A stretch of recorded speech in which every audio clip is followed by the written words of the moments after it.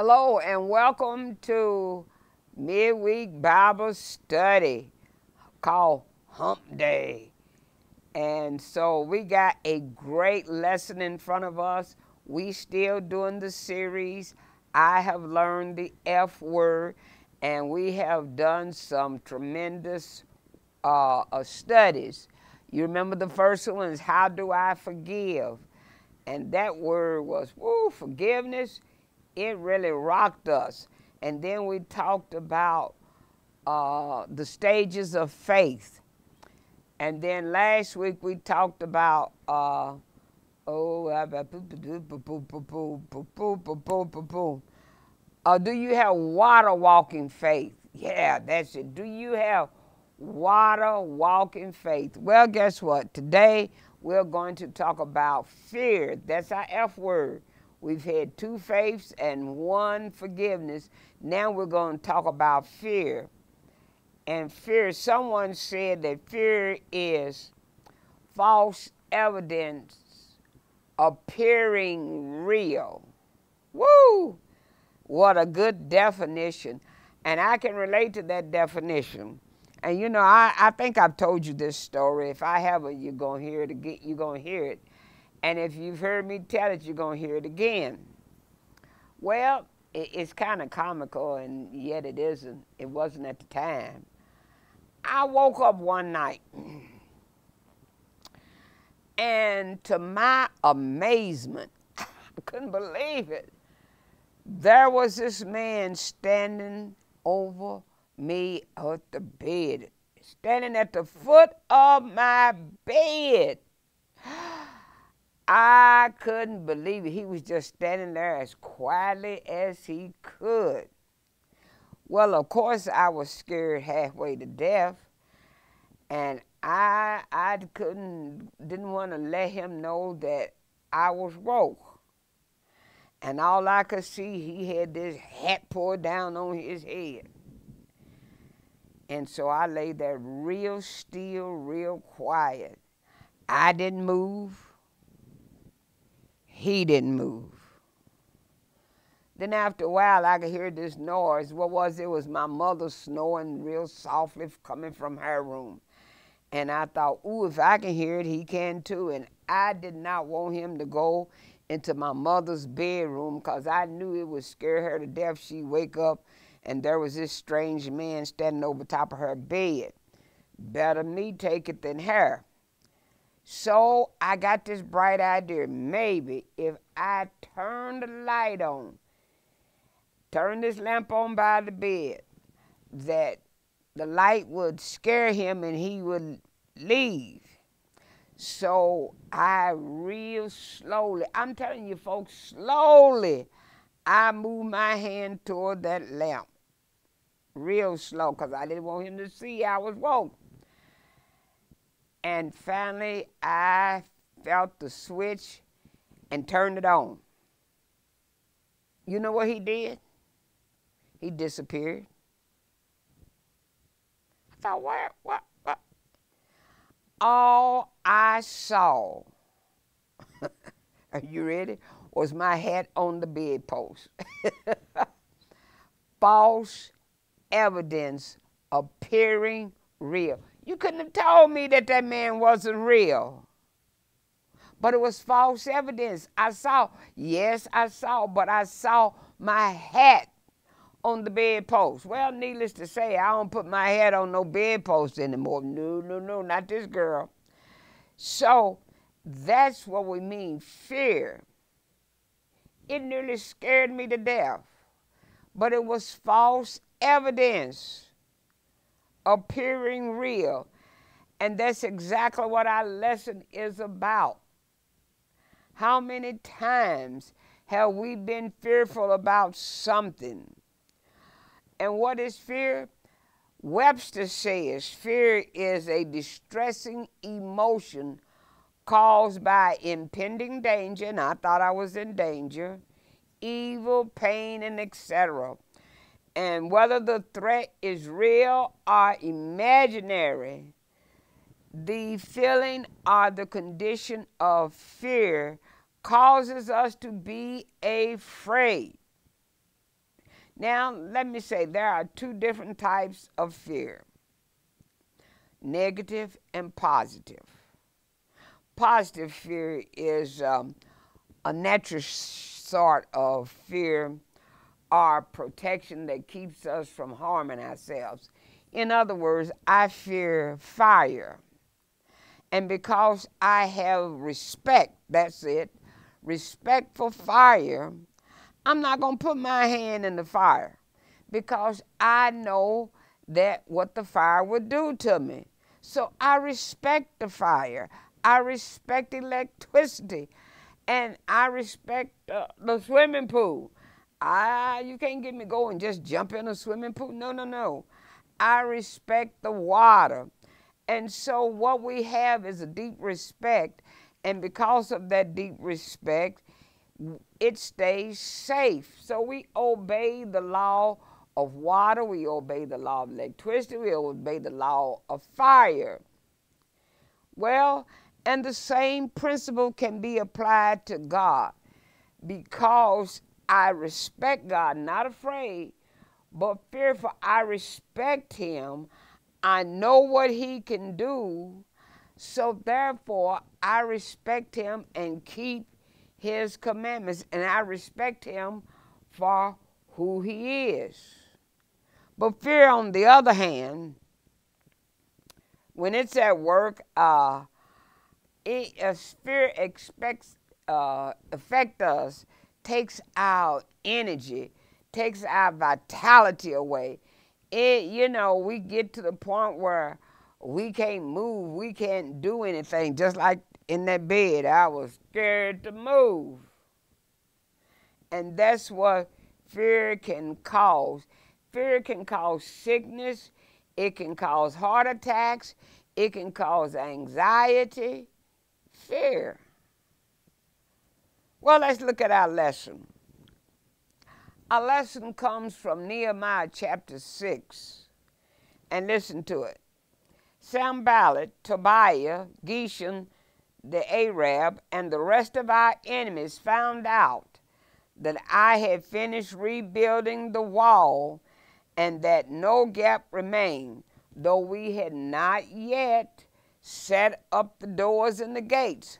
So Sanballat and Geshem sent a message asking me to meet them at one of the villages in the plain of Ono.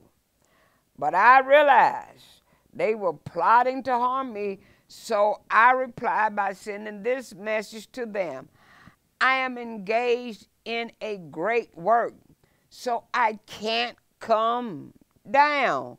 Why should I stop working and come to meet with you? Great question to me. 4 times they sent the same message, and each time I gave the same reply. The 5th time, Sanballat's servant came with the open letter in his hand. And see, the letter was open so anybody could read it. And it was designed to be that way. And this is what it said, the letter. There is a rumor among the surrounding nations, and Geshem tells me it's true, that you and the Jews are planning to rebel, and that is why you are building the wall. Well, anybody knows that's a lie right there. According to his reports, you plan to be their king. He also reports that you have appointed prophets in Jerusalem to proclaim about you. Look, there is a king in Judah. You can be very sure that this report will get back to the king. So, I suggest that you come and talk it over with me. I replied, this is Nehemiah talking now, there is no truth in any part of your story. You are making up the whole thing. See, they were just trying to intimidate us.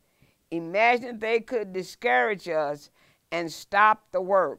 So I continued the work with even greater determination. Well, in chapter 6, and it's not about to be over with, we see the devil's last ditch to stop the work on the wall, the good work on the wall. Now, if I could, I would ask you. I'll ask you, but whatever you say, I probably I can't hear you. Why were they so adamant against rebuilding the wall? I'm talking about the enemy now. Nehemiah and his people were adamant in building the wall, and the enemy was adamant in trying to stop. What's so important about the wall? Well, first of all, you got to remember cities had walls around them for protection. And they did not want Jerusalem to be fortified, to be protected again. They had torn the walls down. They had torn the temple down. And now here he comes rebuilding the wall. So they had tried using distraction, slander, and now they are going to try good old fear.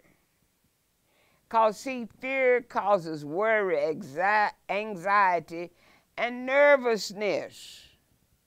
So they're going to try to stop this important work by using, you guessed it, fear. And twice in our passage, we see the enemy try to instill fear so that they could stop the work on the wall. Well, and the devil is the sinister minister of fear. You hear me now? Hear me now. And fear is the opposite of faith. And faith pleases God. What about fear? Well, let's look at fear. Number one, fear degrades God. It's an insult to God for his people to walk around afraid of anything and everything. It's an insult to God, an insult to his sovereignty. He is in control. But fear said, no, he's not. I'm going to show you who's in control. Fear begins to control us. When we allow fear to come in and have its way, it begins to control us. Fear is an insult to his providence. He guides us. But fear said, no, he don't. It's an insult to his power. He protects us. But fear said, no, he doesn't. He doesn't protect you. Okay, let me show you how fear works. When Israel left Egypt, they came to the banks of the Red Sea. And they were afraid. And they wanted to go back to Egypt. In fact, take me back and let me die in Egypt. Now, why were they afraid? I mean, it had only been 3 days that they had been out of Egypt. But already they had forgotten what God did to deliver them out of Egypt. They had forgotten the 10 plagues. And fear comes when we forget what God has done for us. So fear degrades God. And fear degrades our Lord. He is insulted as we forget his presence, because I don't know how they could forget his presence, because he traveled with them a pillar of cloud by day and a pillar of fire by night, and yet they forgot his presence and stopped trusting him. So, God took them across the Red Sea, did he not? Yeah, he parted the waters, took them across the Red Sea, and they miraculously crossed on dry ground. Can I get a witness? Of course. So now, all their fears should be dispelled, right? Wrong. What happened? Soon they run out of food. They run out of water. And they start whining again. Moses, did you bring us out here in the wilderness to die? Well, wait a minute. He just brought you through this water. Oh, sure, God can part the water, but can he give us water here in the desert? Woo! See, that's what fear will make you. It will make you ask foolish things. And you know what God did? He gave them water in the desert. And to show how powerful he was, he gave them water from a rock and dropped manna in the air, bread from the air, every day, every day.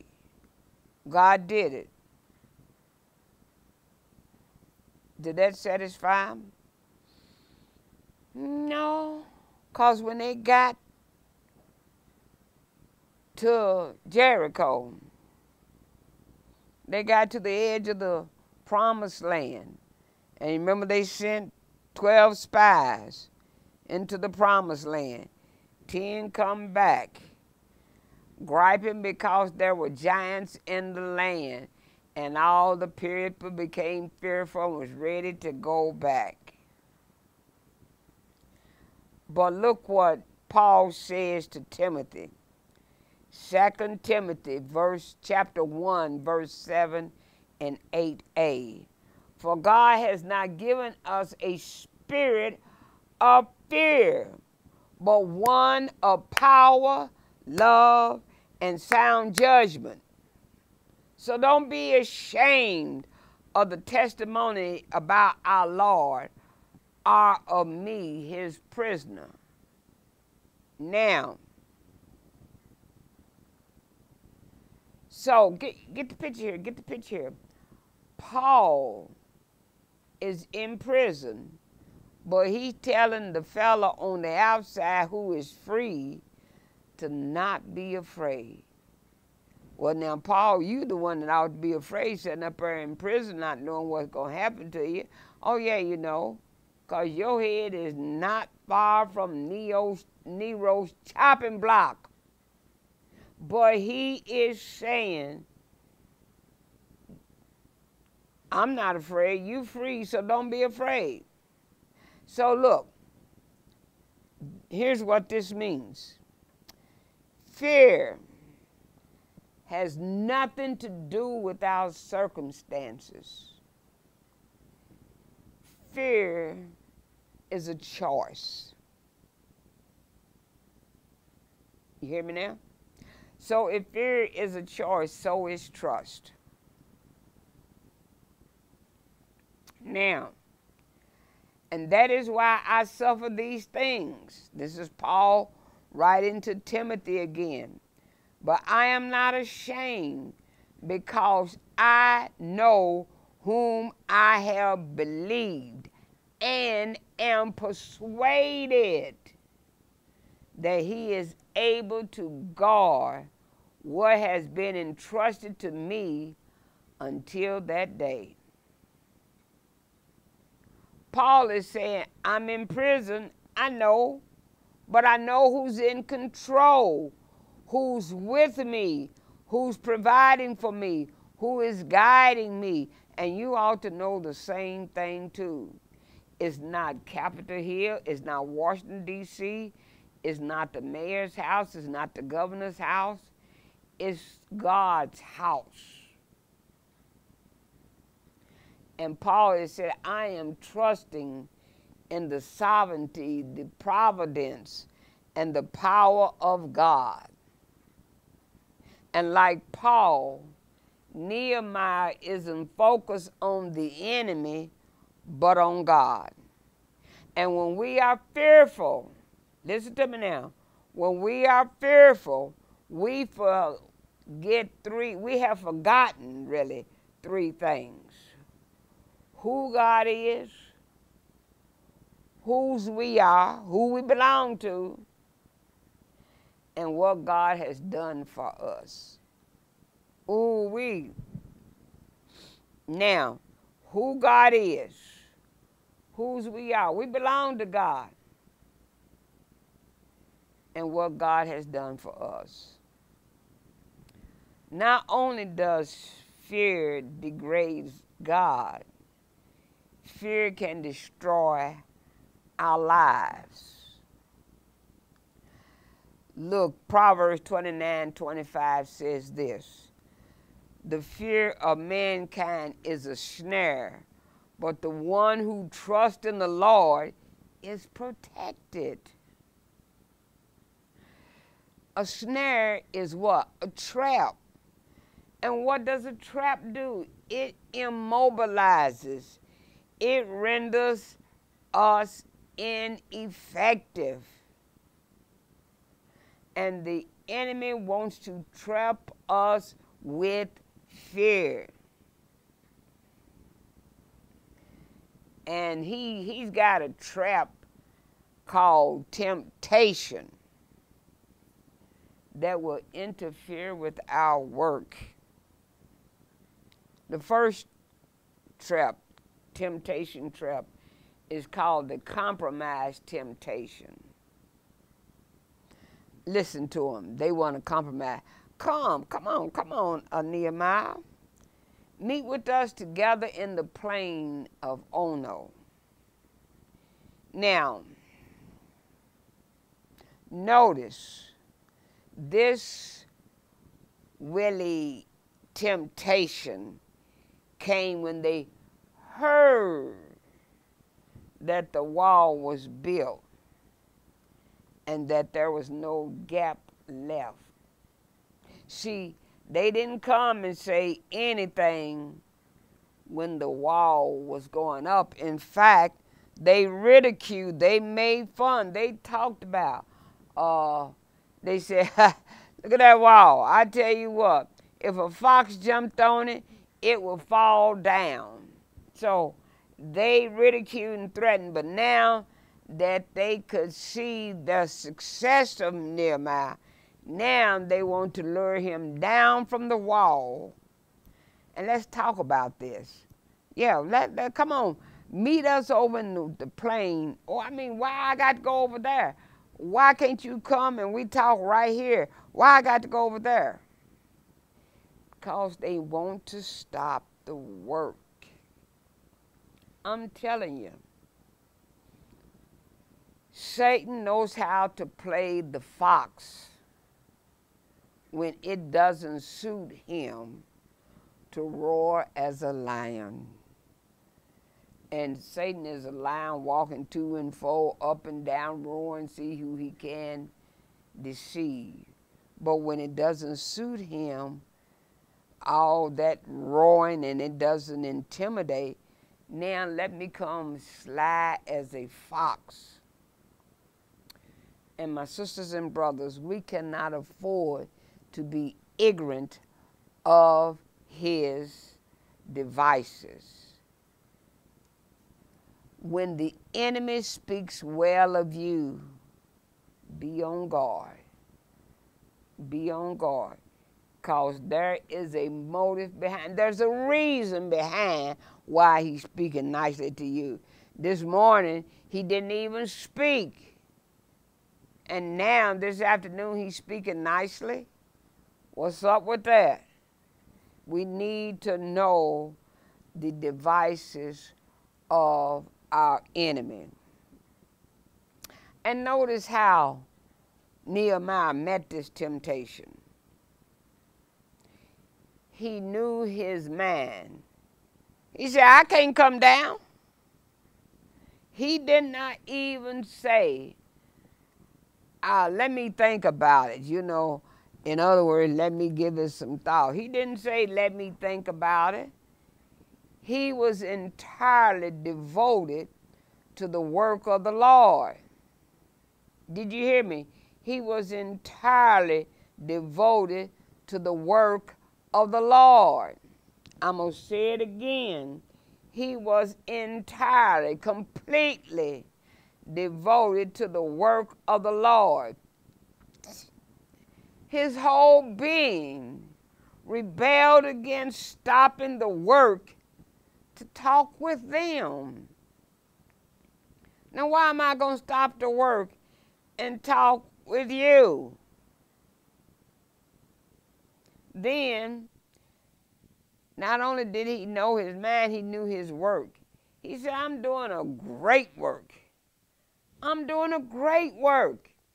And if we recognize the work that we're doing is a great work, we wouldn't be so quick to stop and let people stop us with their criticism and they talking. No, no, no. We wouldn't do that. Now, because you see, all of God's work is great work. I don't care what you're doing. All of God's work is great work. Now, I can sit here and think that I'm doing great work. That's fine. But also, I have to know that the work of Sharon Bell, who you never see each week, is great work. Why? You wouldn't see me, you wouldn't get the lesson if she wasn't in place doing her job. Oh, you got to hear me. So all of our work is great work. What? The preacher's work, preaching, that's great work.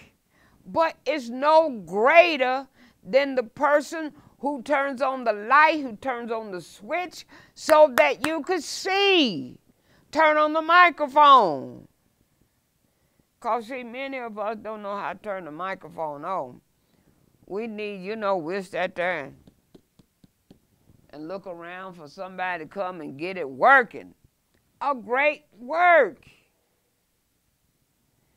And he was doing great work. He wasn't dreaming about doing it. He was doing it.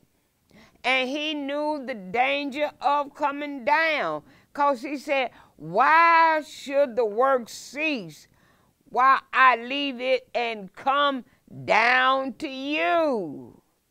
Now, it's more honorable work to talk about than just talking about it.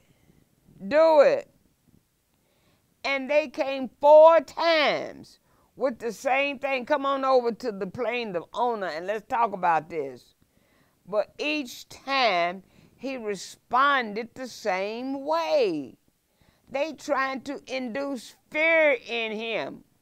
So he could look around like, oh, here they come again. And Nehemiah recognized Satan's fear trap.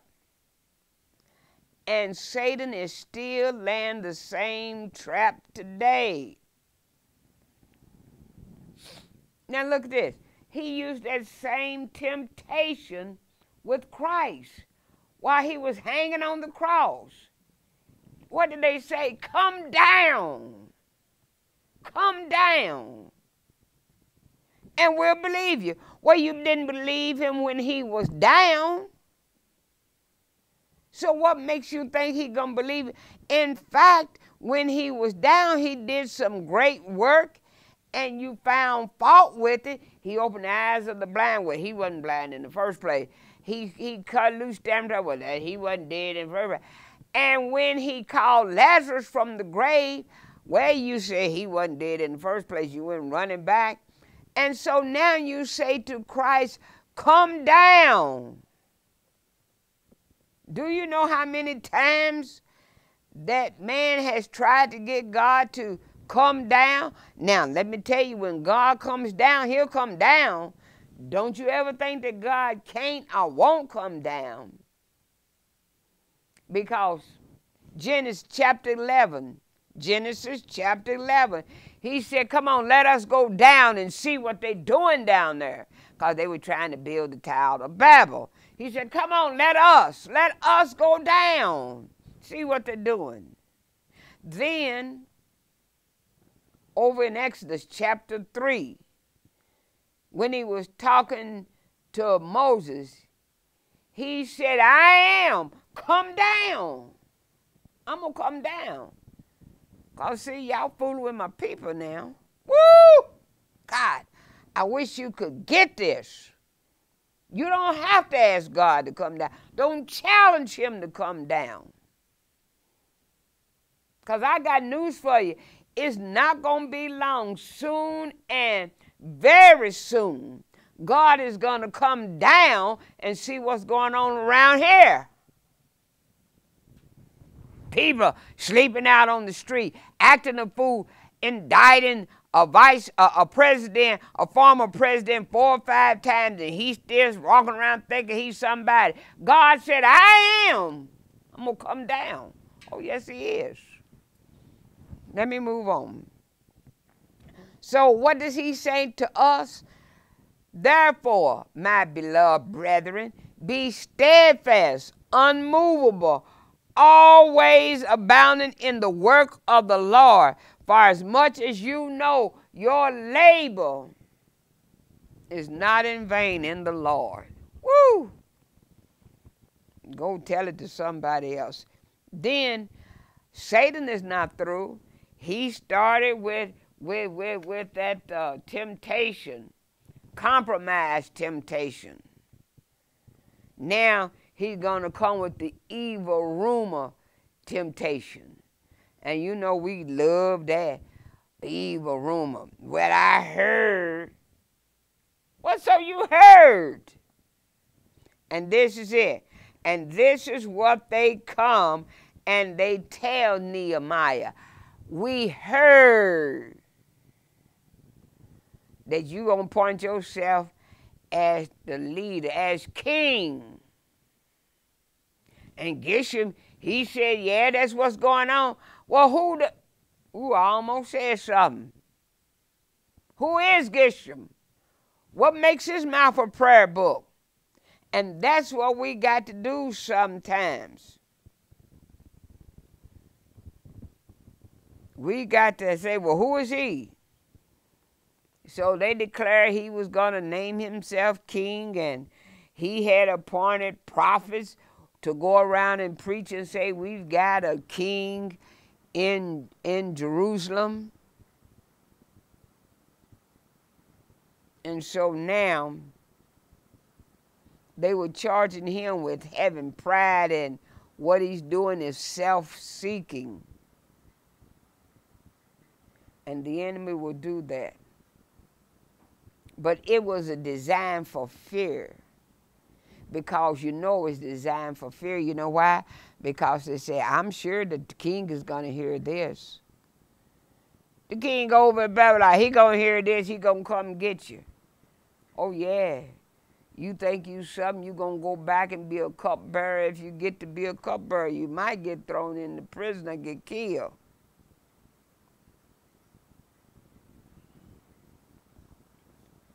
But let me say, he gave them a faithful rebuke. He not only denied the charges, but points out also the source of their mischief. He said, that's your deceitful heart. That's what you would do. That's not necessarily what I would do. That's what you would do. Now, then,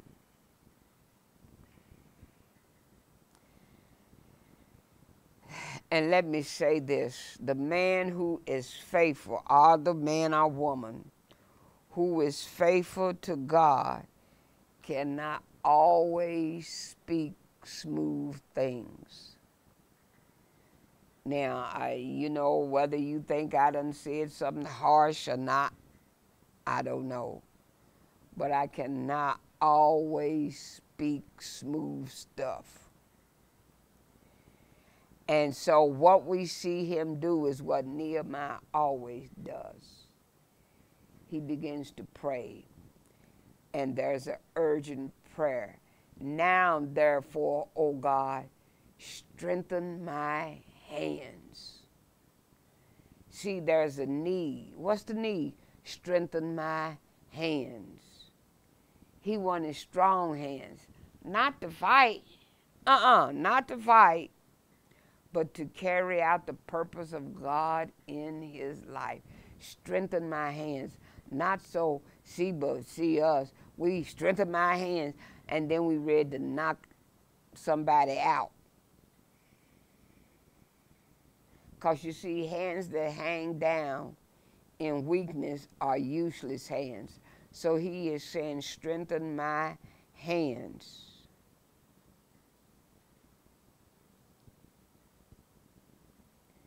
He said there's a need and there's an urgency. Because he says, now, therefore. Now, therefore. Now, because of my present need. Therefore, because of the strength and wrath of my enemies. And look, Philippians 4:19. But my God shall supply all your needs according to his riches in glory by Christ Jesus. So he'll take care of you. He will strengthen your weak hands and your feeble knees. Isaiah 40:31 said, but they that wait upon the Lord shall renew their strength. They shall mount up on wings like eagle. They shall run and not be weary. They shall walk and not faint.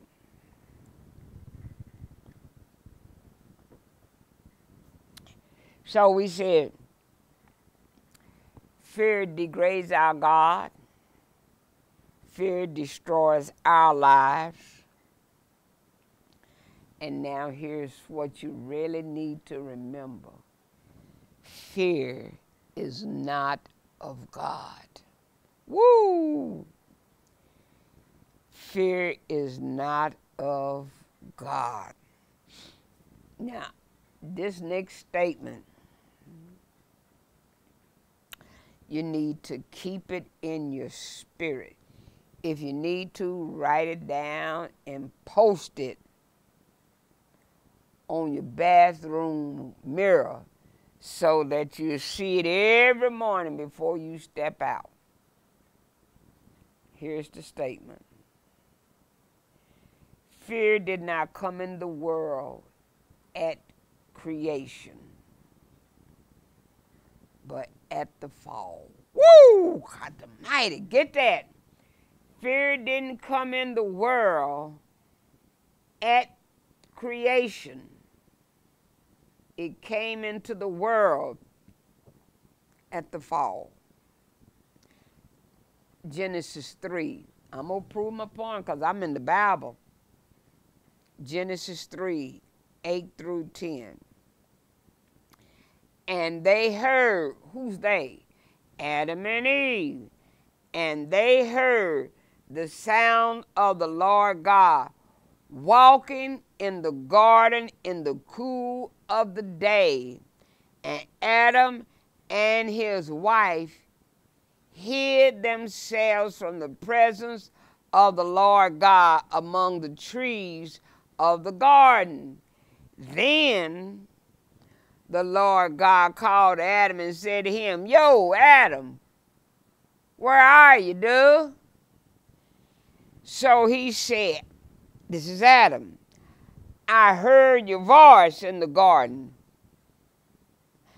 And, watch it, I was afraid. Woo!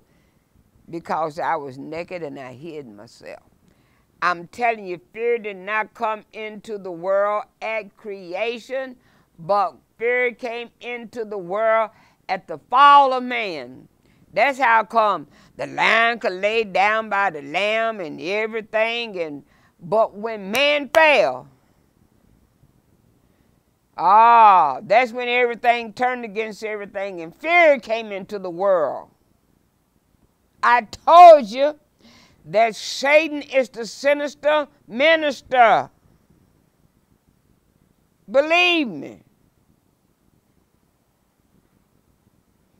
And fear will come and will bring a lying spirit. Because I don't have time to read it, but go back and finish reading Nehemiah chapter 6.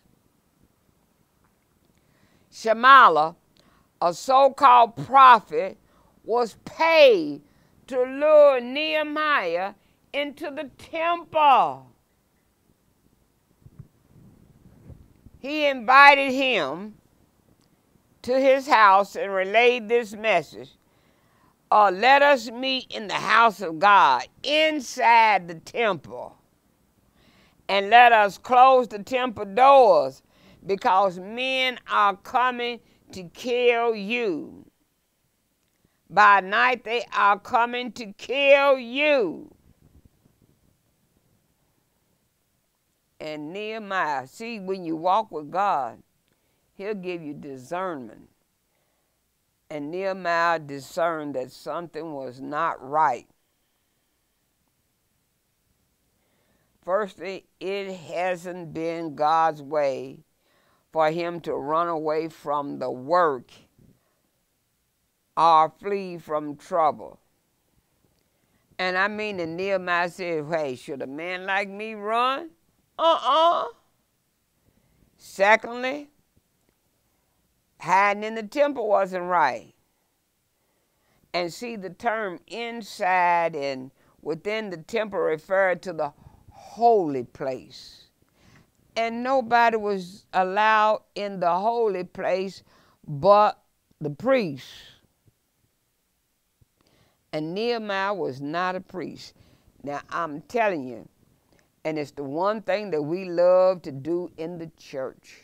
So I'm telling you again, run in your own lane. Run in your own lane. And that's what we see Nehemiah doing. He's running in his lane. See, many times people they will run from one end to the other. I can do that. But were you called to do that? Is that your lane? And so Nehemiah said, I can't go in there because that is the holy place. That's not where I'm supposed to be. And he prayed again, said, oh Lord, remember them. Now let me say this before I sign off. I still got lots more I want to say, but I've said enough. The next time you're asked to do something and it makes you fearful, that's okay being fearful. Remember the definition of fear. False evidence appearing real. Then claim one of the following verses. 1 John 4:4. Ye are of God, little children, and have overcome them, because greater is he that is in you than he that is in the world. Psalms 27:1. The Lord is my light and my salvation. Whom shall I fear? The Lord is the strength of my life. Of whom shall I be afraid? In Psalms 8:31, 8 chapter 31st verse, what shall we say to these things? If God be for us, who can be against us? Remember, fear is nothing but false evidence appearing real. Now, I know some of you are fearful when the preacher comes and opens up the door of the church. You're fearful that somebody's going to say something, somebody going to see you walking down or whatever the case may be. But here, you can join. You can still join. How? By sending a request to New Start at ssclive.org, stating that you want to become a member. Or you can call 502-583-6798 and leave the message that you want to talk to a decision counselor, that you like to join the ranks of the believers. So, or you can just send me an email, gnelson@ssclive.org, and I guarantee you we'll get you in. Remember, fear, false evidence appearing real. Go ahead and do it. You can do it. God did not give us the spirit of fear. See you next week. Be blessed.